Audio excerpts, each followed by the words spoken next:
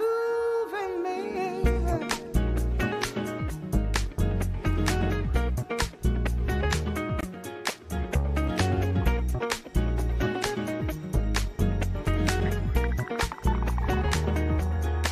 You got that right type of love, you serve it tight, and if you give it to me, we'll be working all night.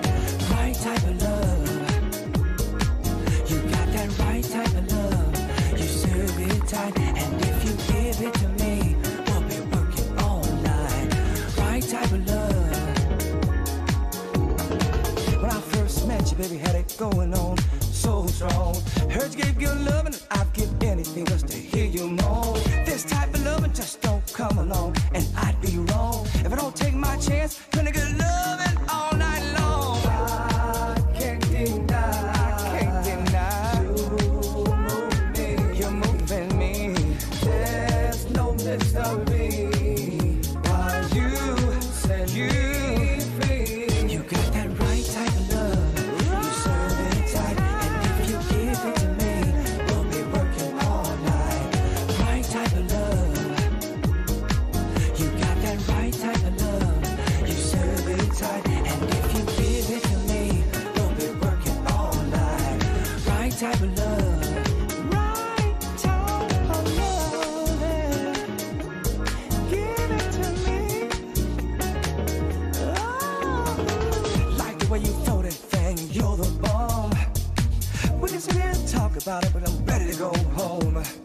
Stop playing, girl. Stop playing, girl. See you peeping. Let's get it on. I can't deny. You move me. There's no mystery. Why you set me free. You got that right type of love. You serve it tight, and if you give it to me, we'll be working all night. Right type of love.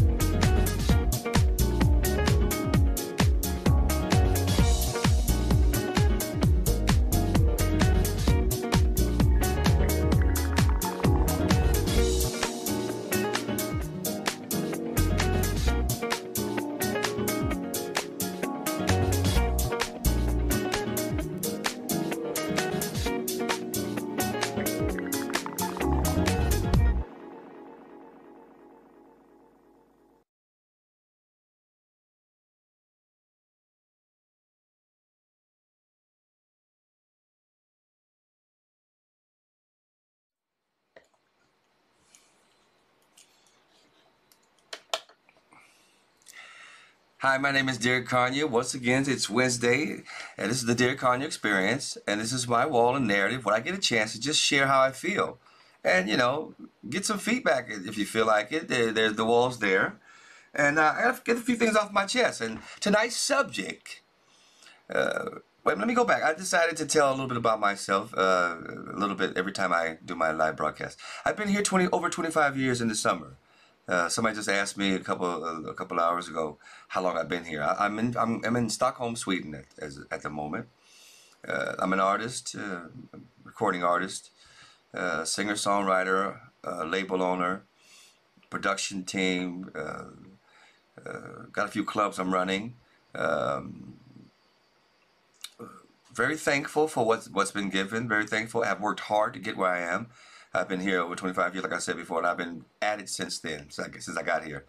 And it's never a problem when time goes fast when you're having fun. So I've been having fun, so even though it's work.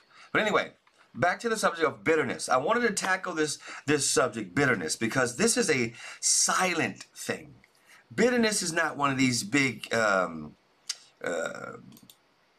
essential sins. I took some notes here, so I want to make sure that I get these notes out. I'll say like this. Everything is described in our lives in the scripture and just in general. Everything that's here deals with seasons, for example. Everything here has a season, 4 different seasons. It's just the way it is, you know. And so everything is in life is compared to a good gardener. So every good gardener knows that if you let a weed grow, that anything you put, any good gardener knows, for example, if you plant it, it's coming up. So it's very important. That's a whole other subject. But life is compared to big gardening. And you got weeds, and then you got the essential plant, a blessing that's growing with it, a blessing that's growing strong. Then you have this weed that's growing with it. All right? They two come up together. So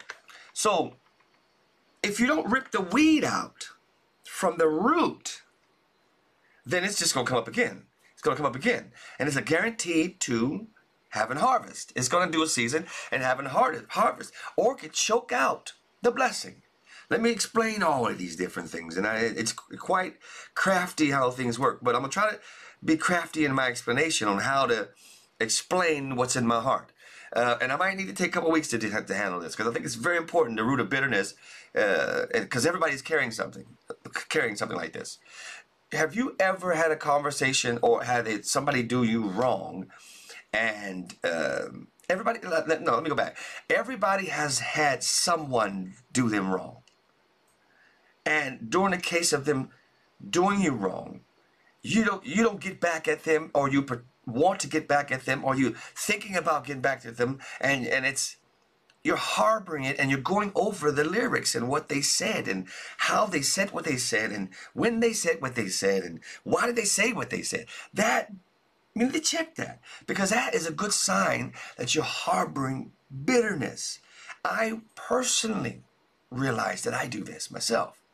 Anything left unchecked, any unforgiveness left unchecked, or any scenario that you feel that you were done wrong with, done wrong by, if it's not dealt with it will eventually spring up and take root. And take root means, what I mean by take root, this is a very big thing. If you don't deal with bitterness, the bitterness will progress towards extreme anger. That's wrath. If we don't deal with anger, we'll start to actually try to demand what we want. And then essentially start beginning to slander that person or that object of our bitterness in hopes of recruiting others to agree with us. This is how it goes. And then if it's still left unchecked, then that person is an aim for you to cause harm to.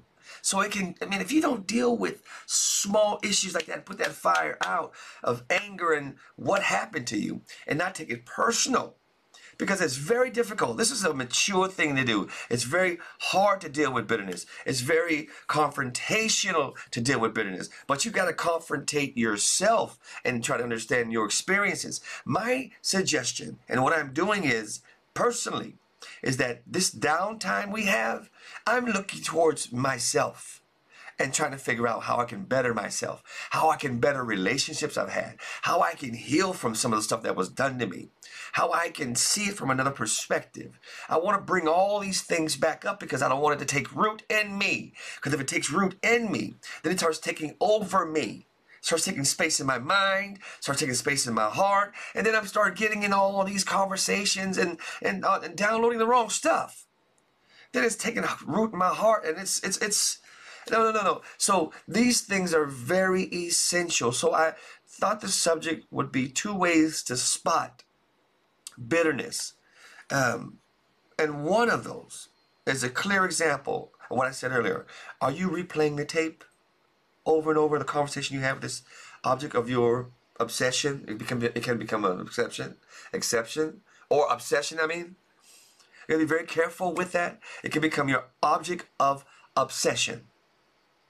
Are you replaying the tape? If you're replaying the tape and you're becoming angry again, and the anger is attached already there, so these begin to weigh. See, all this stuff is too heavy to carry. So we're going to deal with certain subjects that are around the same subject we had all February.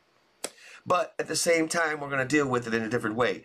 We're going to deal with bitterness right now today. I think it's very important. If you're playing the conversation over and over and over again, and you're trying to justify what you think should have been done and should have been said, if you're fixated on the interaction and how it happened, or you're frustrated and angry and you have a feeling about this thing and you just can't let it go, and it's you keep talking about it and talking about it and talking about it and feeling it in your heart, and then all of a sudden you begin to recruit other people. But it's very essential, if you keep replaying the tape of the argument or the so-called disrespect you think it was, or the boldness of them trying to play you that way, or for example, somebody does you wrong and don't realize they're doing you wrong, or they do you something wrong intentionally.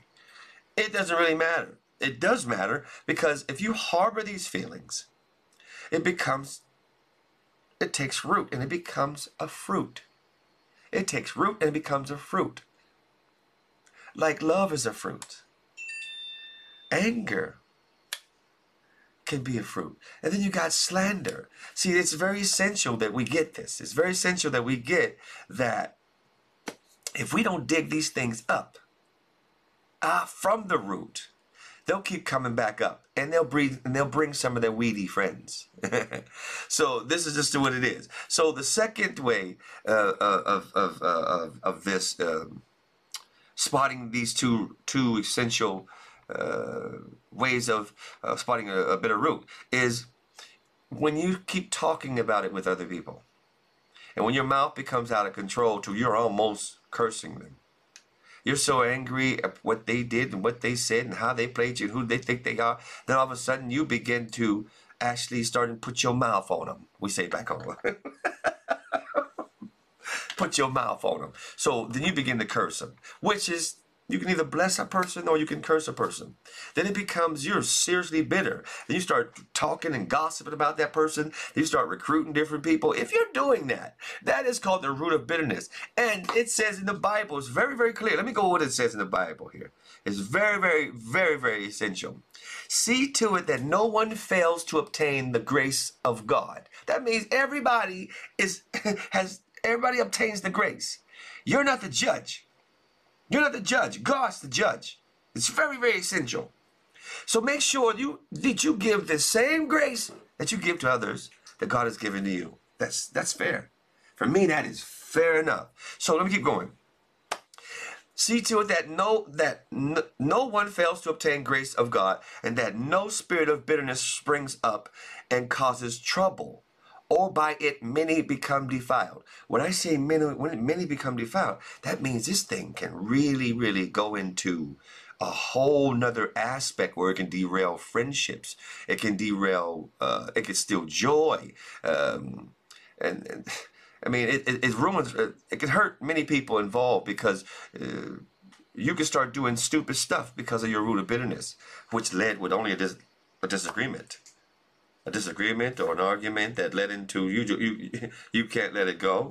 So you got to be very, very, very, very, very careful, because you can't carry love and unforgiveness and bitterness together. So you got to take the choice of which one you want to carry. So, I mean, unforgiveness, bitterness. I mean, sometimes it's, I mean, people are going to do you wrong. This is life. Some people are just going to do you wrong. You can't walk through life without having someone do you wrong, or without you doing someone wrong without even knowing it. It's just the way it is. So be very, very careful that you don't harbor this spirit of bitterness. It's so much to say under this subject. I feel stressed about it, but I think I need to take my time with this, and maybe take next week also. So I'm going to do 2 weeks with this whole thing, spirit of bitterness. I think it's very essential that we deal with this spirit of bitterness, because, or this root of bitterness, because if it does continue to take root, then you cannot harbor joy. That's why you feel heavy sometimes and don't even know why. And that's what I'm saying. Bitterness is a very silent killer. Silent killers, a silent sin that we feel justified by it. He played me wrong. No, let it go. How do we fight spirit of bitterness? Let things go. Try to obtain the same unforgiveness that God gave you. That's hard to do, but it's essential for you to grow. It's essential for you to unwrap. Let's say, for example, if you're an artist, that can cut off your flow of lyrics. It can cut off your flow just in general. You don't want that. It cuts off the mouthpiece of you trying to enjoy your life. It cuts off everything. Starts eating up different things. Anyway, we're going to go back to that next week. I just thought I'd tap into that real quick, because I think bitterness is very important to deal with. It's very, very, very, very, very important to deal with. Okay? So listen, I love you. From me to you, my name is Conyer. I do love you. I sincerely love you. And like I said before, let's take some time to rethink, reboot, and find out what's really essential to you. Huh? Why we have this down period.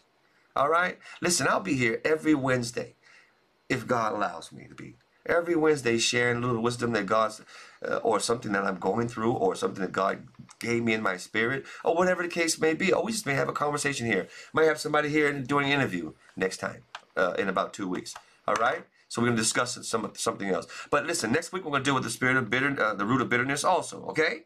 So stay tuned. I'll see you next week, huh? Peace out.